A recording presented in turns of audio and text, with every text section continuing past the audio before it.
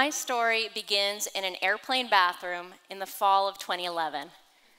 I am halfway between Amsterdam and Johannesburg, cruising at 30,000 feet, when suddenly my breast pump makes a strange noise. If you're a nursing mom, you know this is an essential piece of equipment, and they camouflage these pumps, I suppose, so that casual passerby won't suspect what it is that you are really carrying. And so mine just looks like any regular shoulder bag.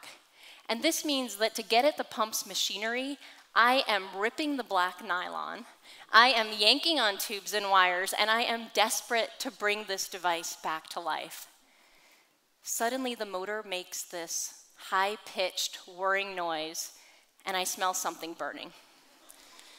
Now let me tell you, an airplane is the last place you want to be when you find yourself holding a nondescript black box that is making loud mechanical noises and spewing out some kind of smoke. Immediately, I hear knocking at the door, urgent voices demanding to be let in. And so I open the door, and there are 3 flight attendants, and they look like they are ready for anything. It is a tense moment. But then I explain what's going on, what it is that I'm holding, and they see the pained look in my face, and everyone just starts laughing, except for me. I am staring at this pump hopelessly and thinking, this is my first trip without my infant daughter, and it is already a disaster. So the plane lands, and I get to where I'm going, which is this remote research station in South Africa, and I quickly realize there is no one there I feel comfortable talking about this with. I am isolated by my geography, but also by my colleagues, almost all of whom are men. And in that moment, I feel like I am the only woman in science. Of course, this is ridiculous. But the fact that I felt that way illustrates just how few other moms I knew in my field. I was embarrassed, I felt like I didn't belong, and the only thing I wanted to do was get on the next plane home. What kept me there that day and what saved my sanity were a group of 80-year-old women. These women were the pioneers of NASA. They started their careers in the 1940s as part of an all-female team of mathematicians.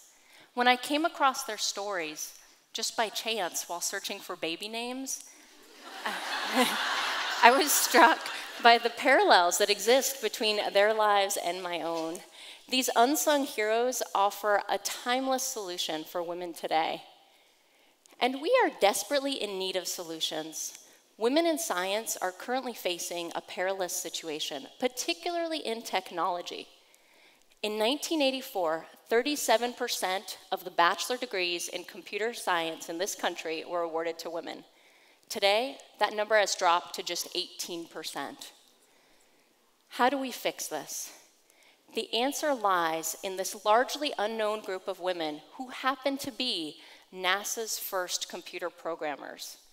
Despite the fact that in 1960, only 20% of moms worked outside the home, these women were able to balance motherhood with exploring the universe over careers that spanned 5 decades. And the question I am always asked is, how did they do it? The answer is, they did it together. They created their own culture of working motherhood, one that didn't exist in the lab before them. By working as a group, they were able to influence the policies of their employer, the Jet Propulsion Laboratory, or JPL, in Pasadena, California, and even the expectations of their families. Their gift to us are 3 time-tested strategies. Support each other, change your workplace, trust your partner. It really all starts with the birth of NASA in 1958. That year, when the United States wanted to learn if the first American satellite was a success, they turned to one woman in mission control, Barbara Paulson. But just 2 years later, when Barbara was pregnant, they turned away. Now, this is 1960.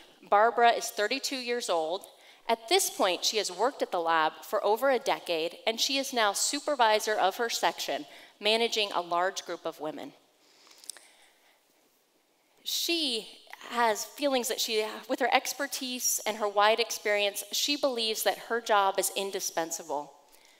So you can imagine how shocked she was when, at 8 months pregnant, the lab administrators learn she's expecting, and they immediately fire her.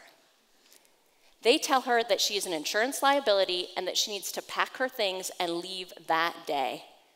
Barbara is devastated. She goes home to her husband and cries, "I thought I was worth more than that."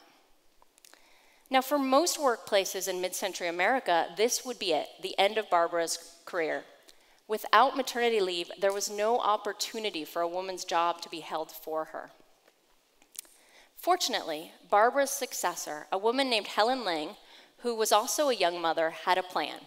Under her supervision, the women would hide their pregnancies from the administrators as long as possible. And then, when it came time to come back to work after having a baby, Helen would bring them back using a technology we rarely take advantage of today: the telephone. So after a woman would leave to have a baby, they could soon expect a phone call from Helen asking them to come back. And in this way, the women were able to create their own maternity leave and give themselves needed job security. Now, it wasn't enough just to retain their group. They also wanted to grow their numbers. This was not so easy. In the 1960s, the doors of most engineering schools were closed to women.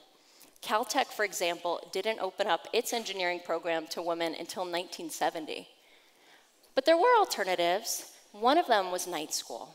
And so Helen and her team purposefully sought out women with degrees in mathematics, trained them in the lab, and pushed them towards night school. And by doing this, they were able to fill the lab with women engineers who otherwise would never have been hired. Now, it wasn't enough just to change themselves. They had to change their workplace. And in the 1950s and 60s at NASA, most women worked from 9 to 5 with set times for lunch and breaks. And while this traditional schedule works for many, even today, it wasn't ideal for this group of young mothers. And so they took a radical approach. Thanks to their female management, they were able to come and go as needed as long as they got the work done. Now, don't get me wrong, this is the middle of the space race, so by necessity, they are working long hours. During a launch, they are frequently working all night in mission control.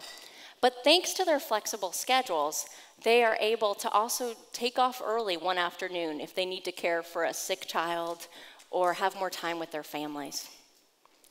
Now, many NASA centers at the time also imposed a strict no-talking policy for their female employees.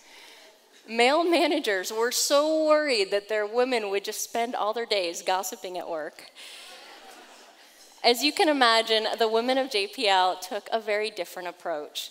They became close friends, knowing that these relationships actually strengthened their work. And they also fostered a community environment. This sometimes came about in odd ways, one of which were beauty contests. When I first came across these pictures of the misguided missile contest later, I know, it's so crazy, and it was later renamed the Queen of Outer Space. I just couldn't believe that NASA spent decades essentially objectifying their female employees. As ridiculous as the contests are by today's standards, they were one of many events that included barbecues and dances and holiday parties that brought the lab together.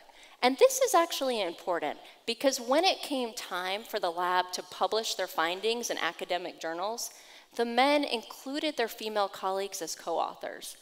This is something that just wasn't done at the time, but was very important to their future career advancement. Now, in my research, I also found that by the mid-1960s, most female mathematicians were fired at NASA centers. They were replaced by IBM computers. At JPL, the opposite happened. It was the women who became the first computer programmers. This did not happen by accident. Female management pushed for early courses both on their lab and at Caltech in computer languages. And so after Helen learned Fortran, one of these early languages, she then turned around and trained the rest of her group. She had this keen understanding of how the world and its technology was changing. And this training program had an added benefit because it meant that women returning to work after having kids had a clear pathway of how to get back up to speed, no matter how many new computers were coming in the door. So the women made these great strides in changing their workplace. They also had to trust their partners. This seems like it would be simple, but really it isn't. Men of the era typically saw themselves as breadwinners, not caregivers. A 1963 survey found that just 43% of dads had ever even changed a diaper. Imagine then what it was like for this group of women to redefine that relationship. In 1962, Helen Ling returned to work 6 weeks after the birth of her second child, thanks in part to the equitable way in which she split childcare with her husband. Her husband, Art, worked nights so that he could take on the majority of childcare during the day. And this thinking permeated the group. Many husbands, including Barbara Paulson's husband, Harry, took on the majority of childcare. It was by necessity. These women were launching the first spacecraft to the moon and to the planets. In 1963, Barbara Paulson was working nights and weekends in order to get Mariner 2 off the ground. This is the world's first interplanetary spacecraft. So while Barbara is exploring Venus, it is her husband Harry with his hand literally in the toilet. Remember, this is an era before disposable diapers. And so he is washing cloth diapers and taking on the majority of childcare for their infant daughter. It was undeniably a role reversal for the time, the woman being the primary breadwinner, but it was these moments that made our exploration of the universe possible.